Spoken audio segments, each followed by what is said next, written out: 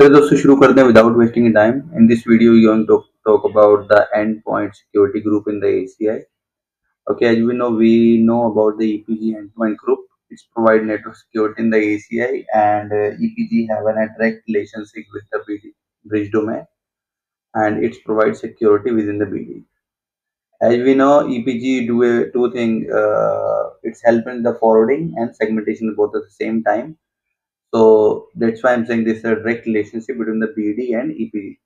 Here you can see that we have a VRF blue, and under that VRF blue we have a 4 BD, BD1, 2, 3, 4, and their subnet. And BD1 is associated with the EPG1, BD2 is associated with the EPG2, BD3 have an 1 EPG3, BD4 have an EPG4. Okay. So normally when you want to communicate between the EPG1 and EPG2, we need a contract. Okay. This is here due to this direct relationship between the BD and EPG. Okay. In the network centric mode in the ACI. So this limit the possibility of EPG to span across the more than one BD. Okay, as EPG have a relationship with the one BD, so it cannot span between the BDs. Okay, this is where our endpoint security group come into the picture. Here I shown the topology like EPG1, EPG2, EPG3. So normally, if you want to communicate EPG1 to EPG2 or EPG1 to EPG3, you need to apply a contract. But if you simply create a ESG endpoint security group, okay, under that if you simply call the EPGs, then there will be no contract is required. They will be able to communicate with each other. The contract usage in the ESG is same as in the EPG. Okay. Still, if you want to communicate with the ESG infra to ESG VPC, endpoint security group infra to endpoint security group VPC, we still need a contract. Or if you want to communicate from this EPG, this ESG, sorry, endpoint security group to with the external world with the L3 out, so we need to define a contract with the endpoint security group and EPG for the L3 out. Okay, so let's jump to the configuration. Let's see how we can configure the endpoint security group. So here we are on the ACI fabric. Okay, first we will create the tenant. Let me get the tenant name. Let's put the test is the tenant.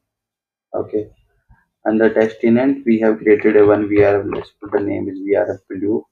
Okay, so we have created the even the tenant. Under tenant, if you see, we have created a VRF blue. Okay, so let's create the bridge domain. Let's create the 2BD.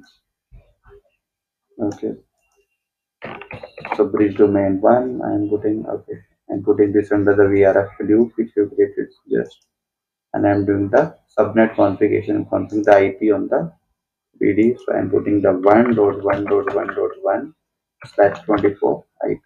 Okay, applied into next, and that's it.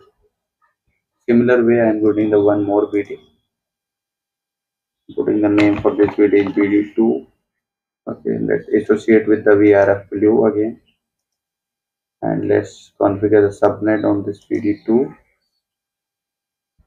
2.2.2.2.1/24. Okay, so finish. So far we have created the tenant, and we have created the VRF, and we have created the two bridge domain BD1 and BD. If you click here, it will show. Just the refresh.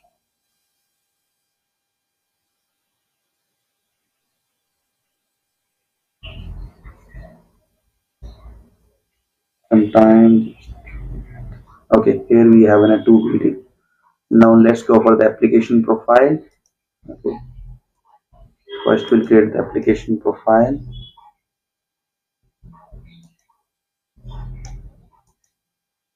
AP, I'm giving the name for the application AP, and let's put the EPG name EPG1. Okay, with the EPG1 I am associating a bridge domain BD1. Okay, update. Similar way, I'm creating one more EPG under this application profile. I'm creating a two EPG, EPG1 and EPG2, and EPG1 is have a relationship with the BD1, and EPG2 have a direct relation with the BD2. Okay, done. So now in this normal scenario, we have an application profile when a two EPG. If you want to communicate EPG1 to EPG2, we have to apply the contract and then only communication the allow. So with the help of ESG, what we can do here under the Why?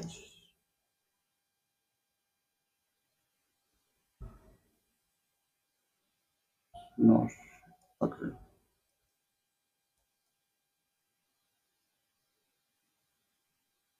Okay. If we go under the application profile, okay, under the application profile, you go to